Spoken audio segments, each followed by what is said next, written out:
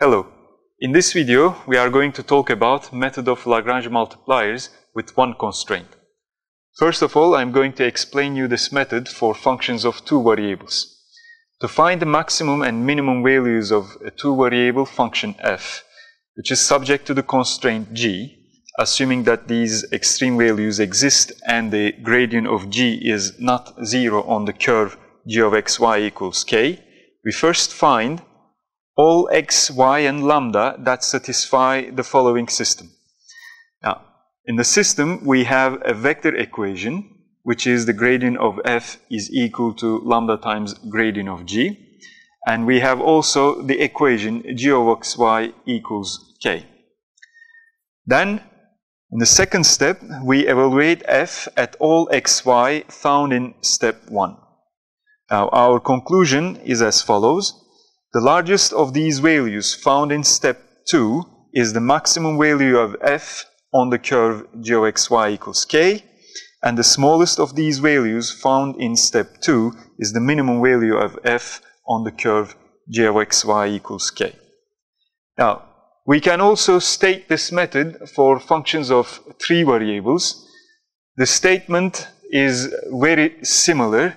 Now, we have a function of three variables, f of x, y, and z, and our constraint is also a three-variable function, g of xy equals k, which is a surface. And then, in the first step, we find again all x, y, z, and lambda that satisfy the system with the vector equation gradient of f equals lambda times gradient of g, and g of x, y, z equals k. And then we evaluate our function at the x, y, and z found in step 1. And the largest of these values is the maximum of f on the surface g of x, y, z equals k.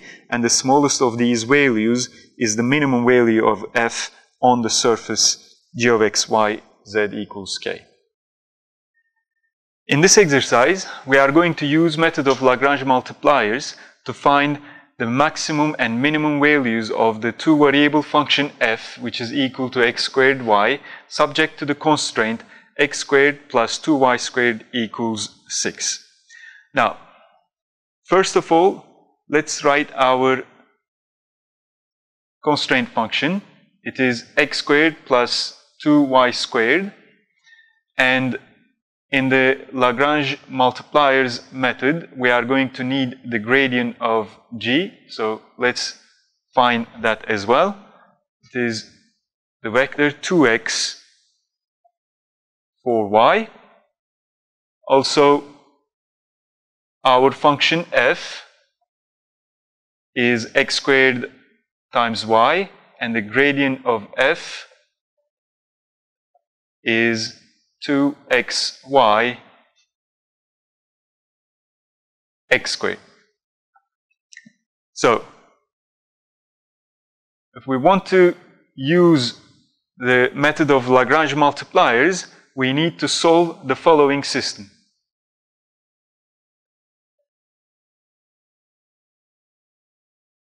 Gradient of f is equal to lambda times gradient of g, and g of xy is equal to 6.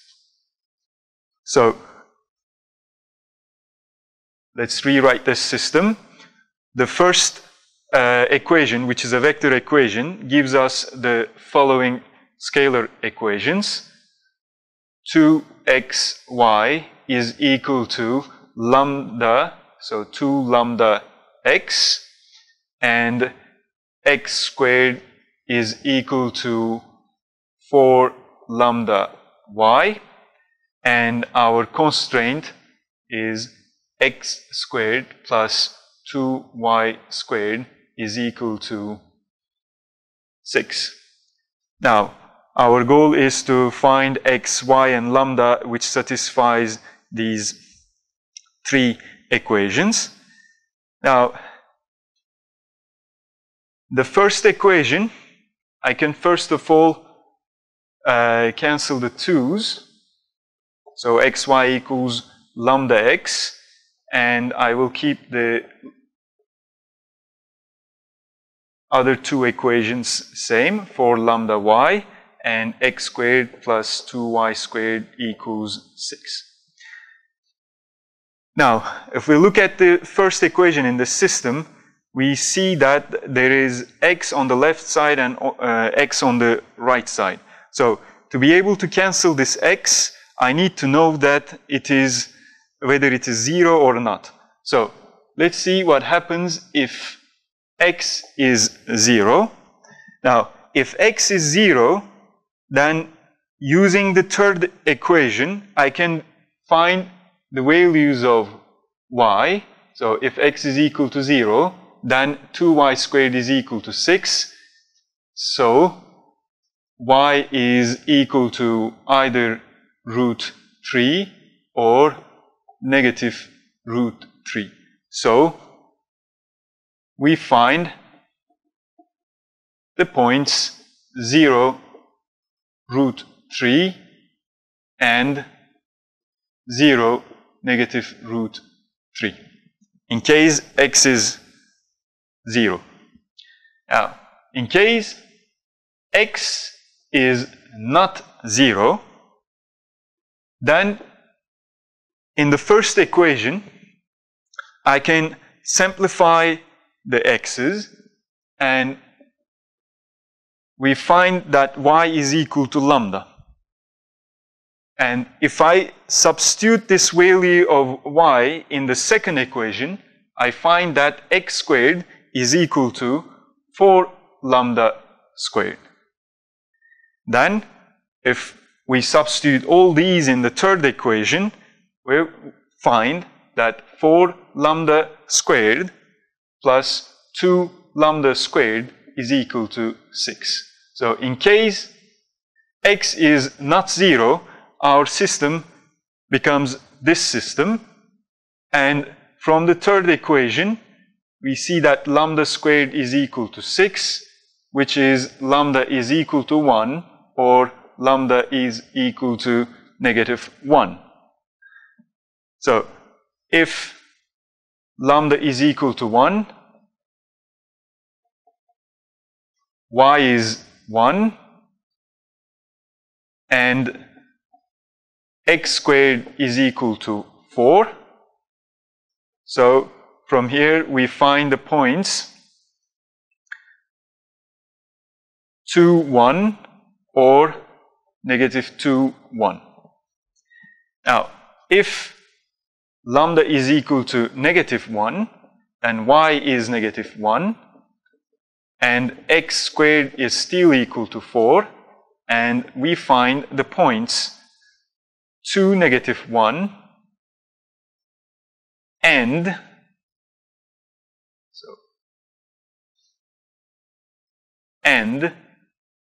negative 2, negative 1. So, to summarize, at the end of the first step, which is about solving the system, we find the following 6 points: 0, root 3, 0, negative root 3, 2, 1, negative 2, 1, 2, negative 1, and negative 2, negative 1. So, in the next step, I'm going to evaluate f at all these points. So, 0, root 3, 0, negative root 3, f of 2, 1, f of negative 2, 1, and f of 2, negative 1, and f of negative 2, negative 1. Okay, if I plug in 0, root 3 in my function, remember that our function is x squared y, we'll find 0. Similarly, for 0, negative 3. Now, at 2, 1, we are going to find 4.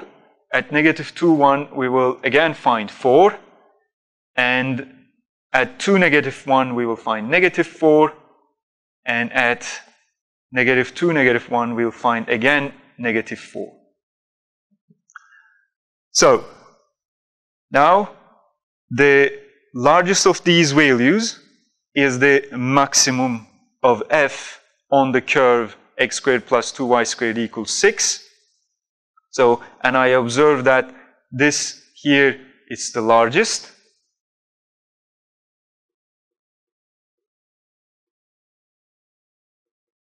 And the smallest value, which is negative 4, is going to be the minimum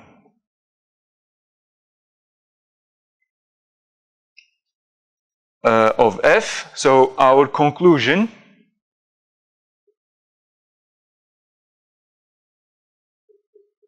the maximum value of f on the curve x squared plus 2y squared equals 6 is 4, and the minimum value of f on the curve x squared plus 2y squared equals 6 is negative 4. In this exercise, we'd like to find the absolute maximum and minimum of f of xy equals e to the xy on the region x squared plus y squared less than or equal to 4. Okay, so since the question asks us to find the absolute maximum and absolute minimum, we should make sure that our region is a bounded and closed region. So let's first of all have a look at our region. So this equation, or this inequality, it's a disk with radius 2.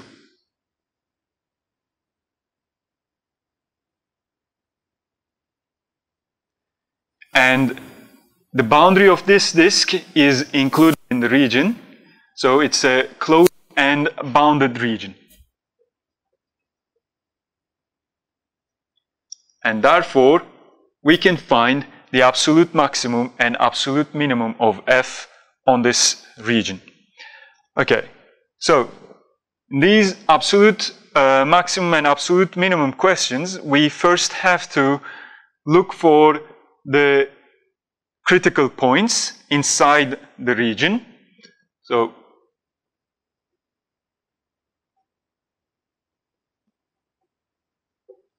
for that, we need to find the partial derivatives of f. So with respect to x, we find y e to the xy, and then we set it equal to 0. And the partial derivative of f with respect to y is x e to the xy, and we also set it equal to the 0. Now, since e to the xy is never 0, the only solution we get is that xy is equal to the 0 and 0.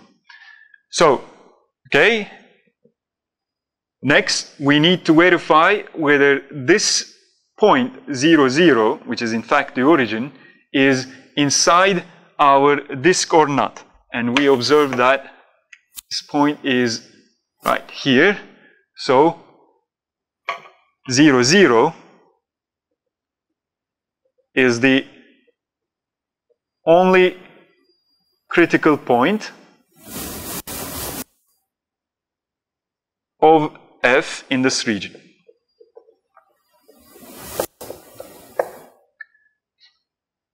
And we evaluate f at this critical point, and we find that it is e to the power 0, which is equal to 1. Now, I'm going to box this result, because later we are going to compare this value with other values of f. Okay, now in the next step, we are going to work on the boundary of our region.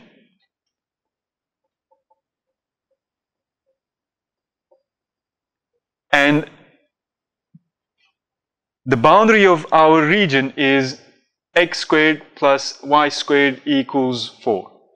And in this step, our goal is to find the maximum and minimum value of f on the boundary. Now, since the boundary is x squared plus y squared equals 4, finding the maximum and minimum of f on the boundary means finding the maximum and minimum of f which is subject to the boundary equation x squared plus y squared equals 4. So let me write that down clearly. We want to find the maximum and the minimum of f, which is e to the power xy, subject to the constraint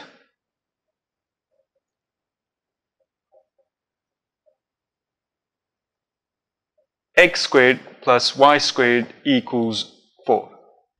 And to solve this problem, we are going to use the method of Lagrange multipliers. So our constraint function is x squared plus y squared. Its gradient is 2x, 2y. Our function f is e to the power xy, and its gradient is, we have just calculated the partial derivatives of f, so y e to the xy and x e to the xy. Okay. And in the next step, we solve the following system. Gradient of f equals lambda times gradient of g, and g of xy is equal to 4. Let's rewrite this system. The first vector equation gives us the following scalar equations. Y e to the power xy is equal to lambda times 2x, so it's 2 lambda x, and then x e to the power xy is equal to 2 lambda y, and the constraint gives us x squared plus y squared is equal to 4. Okay, now to solve this system, first of all, let's have a look at the first equation. Now, if in the first equation, let's say x is equal to 0, then y times e to the power xy is equal to 0. However, since e to the power xy is never 0, the solution of this equation is y equals 0. So, what we observe is if x is 0, then y is 0. But this objects to the last equation. Since the point 0, 0 does not satisfy the last equation, x squared plus y squared equals 4, x cannot be equal to 0. So we can reach to similar conclusion for y and lambda, because now if y is equal to 0, this time I use the second equation with the same arguments, and then I realize that the point 0, 0 it doesn't satisfy the last equation. And if lambda equals 0, you can again see either from the first equation or from the second equation that x and y have to be both equal to 0, and this will again object to the third equation. So x, y, and lambda cannot be equal to 0. So because of this, I can rewrite the first equation as follows. E to the power xy is equal to 2 lambda x over y, and then the second equation I can write it as 2 lambda y over x, and the third equation I don't change it, it's still x squared plus y squared equals 4. Now, in the first and second equations, the left-hand sides are equal, so the right-hand sides should be also equal, and from that I get that 2 lambda x over y is equal to 2 lambda y over x, and we know that lambda is not 0, so I can cancel the 2 lambdas from both sides of the equation, and I reach to the equation x over y equals y over x. I still have the last equation, which is x squared plus y squared equals 4.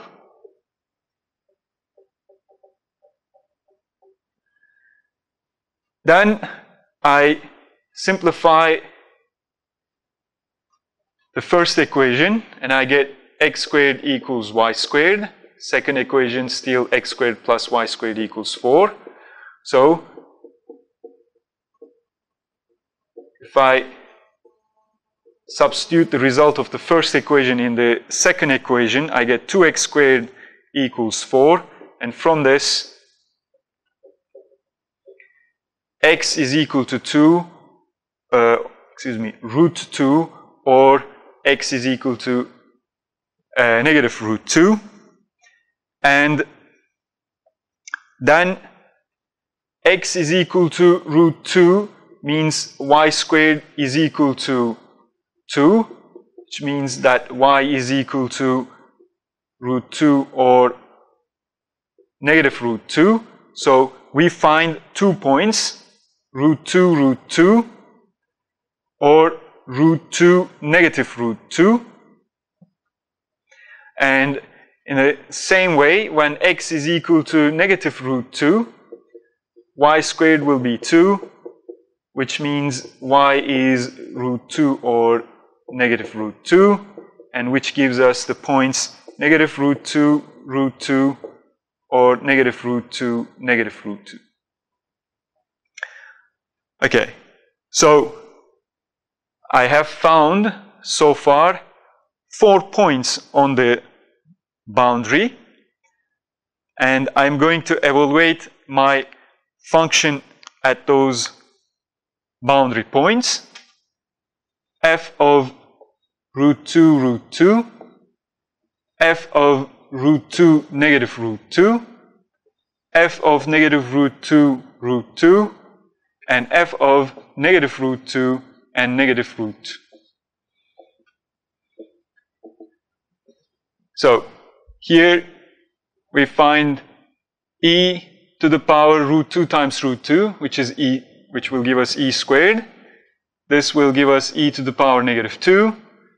Similarly, e to the power negative 2 and e to the power 2. So, conclusion for the boundary is the following. The maximum value of f on the boundary x squared plus y squared equals 4 is e squared, and the minimum value of f on the boundary x squared plus y squared equals 4 is e to the power negative 2. Okay, this is the conclusion of our work on the boundary. Now, we compare our conclusions on the boundary and this, the value of f in this red box, because this is the value of f at the critical point. Now, we realize that e to the e squared is more than 1. So, the absolute maximum of f on the region x squared plus y squared less than or equal to 4 is e squared, the absolute maximum value of f, and the absolute minimum value of f on the region is, okay, I need to compare e to the power -2 and 1 and choose the smallest as the absolute minimum, and notice that e to the -2 is less than 1, so the absolute minimum value of f is e to the power -2.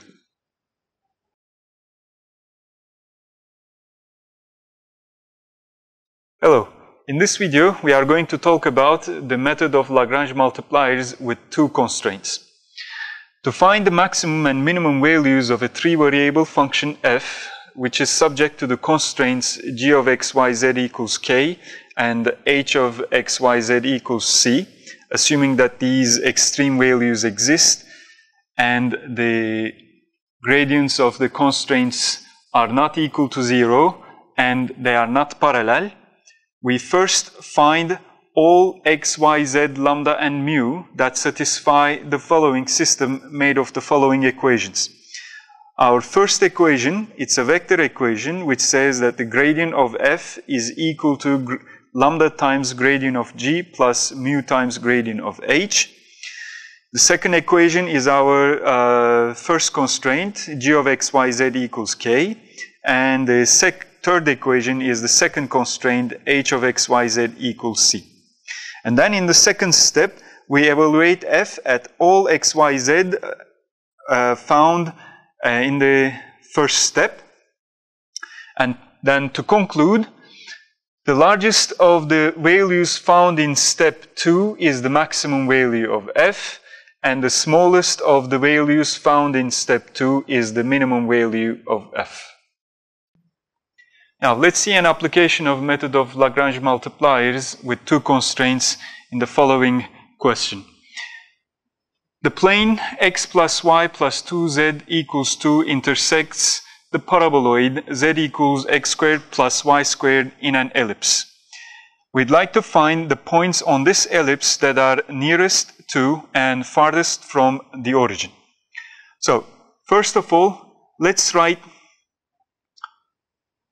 the function that we would like to find the minimum and the maximum of. So,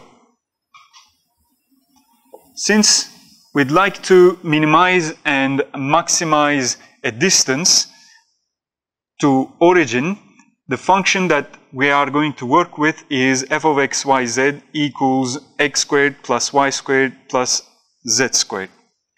Then our constraints.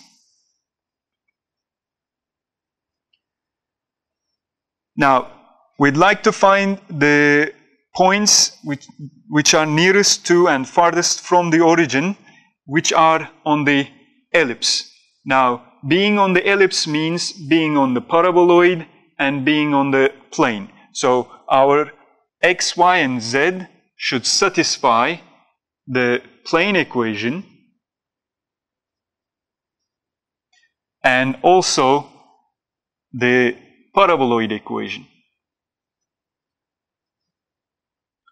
So, those are our two constraints. So, let me write the constraint function. So g of x, y, z is equal to x plus y plus 2z minus 2, and h of x, y, z is equal to x squared plus y squared minus 2 minus z. Okay, now we need to find the gradient of f and the gradients of our constraints. The gradient of f first. So partial derivatives are 2x, 2y, and 2z. The gradient of g, its partials are 1, 1, and 2. And the gradient of h, its partials are 2x, 2y, and negative 1. Okay, then the system that we are supposed to solve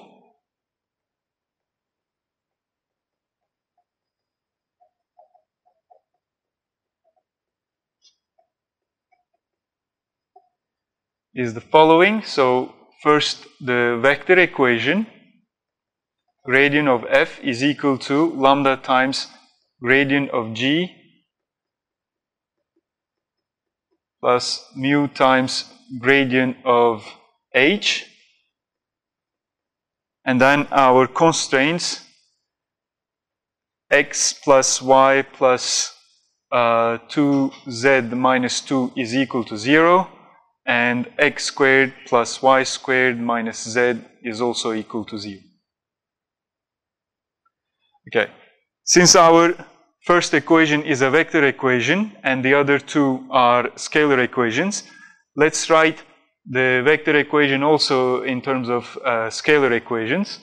So here we get 2x is equal to lambda plus 2 mu x, and then 2y is equal to lambda plus, again, 2 mu y, and the third equation is 2z is equal to 2 lambda plus, in fact, minus mu. So we get these three scalar equations from the vector equation, and then the last two equations, which corresponds to our constraints, x plus y plus 2z equals 2, and x squared plus y squared minus z is equal to 0. Okay, so now our goal is to find the x, y, z and lambda and mu which satisfy this system. So let me number these equations.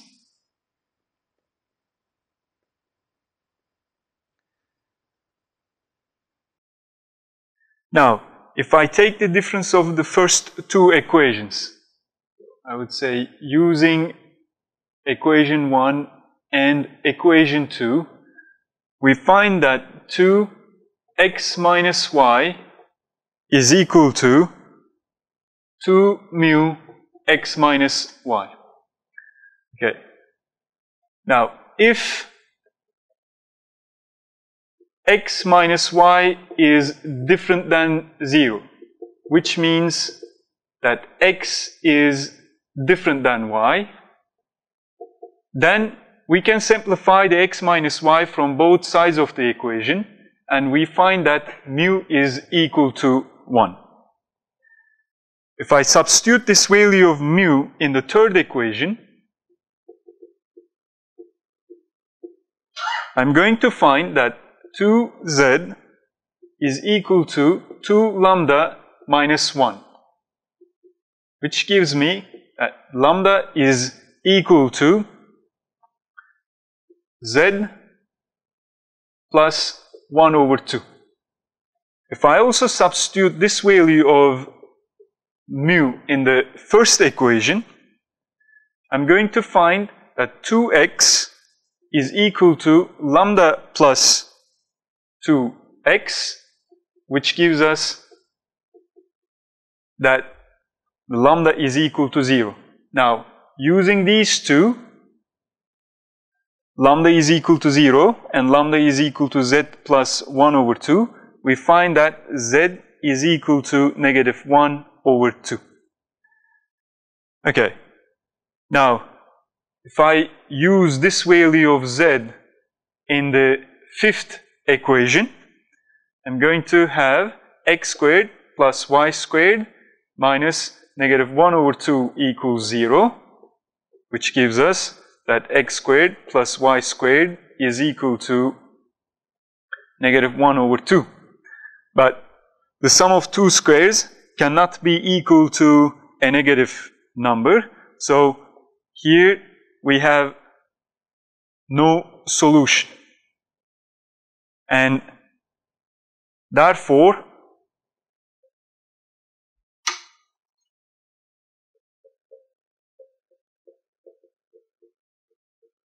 x has to be equal to y. Now let's see how this information is going to affect the other equations in the system. So now using equations 4 and 5, we have 2x plus 2z is equal to 2 and 2x squared minus z is equal to 0. So I have now two equations with two variables.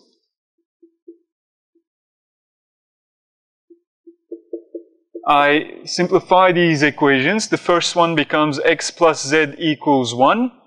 And the second equation is z equals 2x squared. Now, if I solve the first equation for z, I have 1 minus z equals 1 minus x. And the second equation is z equals 2x squared. So from this system, I obtain a quadratic equation. 2x squared equals 1 minus x. So I rewrite it as 2x squared plus x minus 1 equals 0.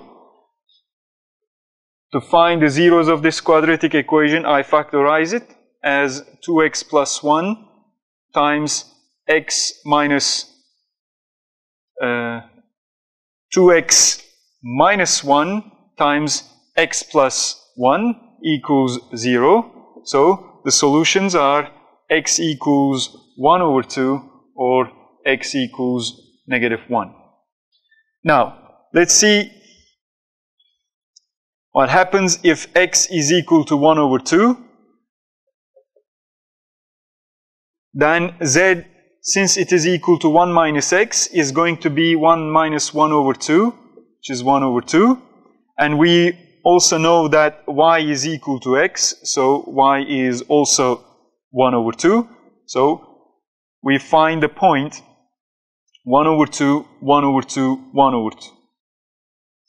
Now, if x is equal to negative 1, then z will be 1 minus negative 1, which gives 2, and y is equal to x, so it is also negative 1. And in the case x is equal to 1, we find the point negative 1, and 2. Now, those are the points which satisfy the system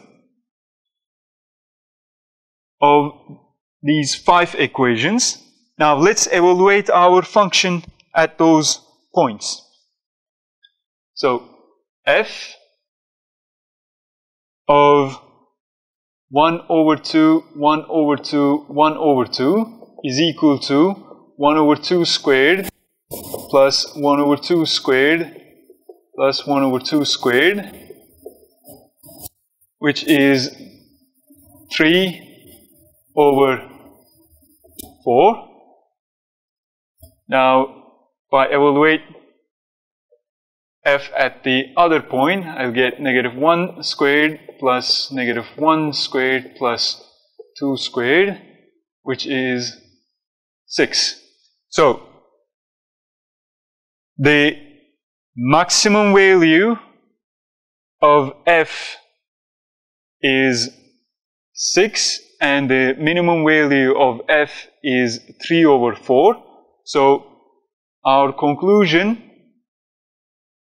is the following.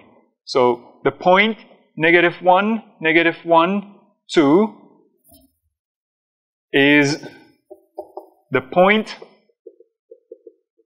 on the ellipse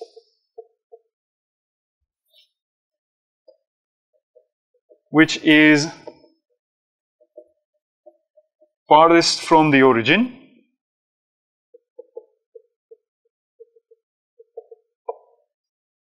and the point 1 over 2, 1 over 2, 1 over 2 is the point on the ellipse